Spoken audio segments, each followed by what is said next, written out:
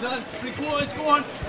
Right through. A cold snap gave way to a mild January afternoon at the Teswood Stadium, but the players still had to keep warm as Totton welcomed St Neots town. It was the visitors who made a scorching start to the match as Ben Mackey missed a golden opportunity.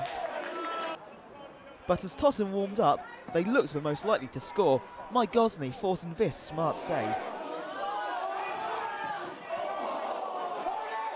They were given the chance to take the lead before half-time when Saints keeper Jack Giddens brought down the ever-dangerous Gillespie in the area. Gosney made no mistake from the spot.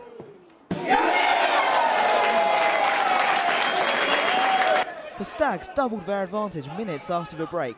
Bailey Cargill got two lucky deflections, the second proving costly for St Neots. Totton looked good value for their lead, but Ross Bottomley gave St Neots a lifeline, forcing the referee to point to the spot for a second time. Mackey forced a nervy finale.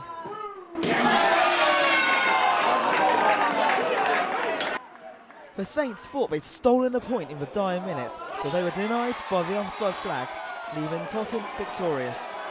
Liam Garahan, Winchester News Online.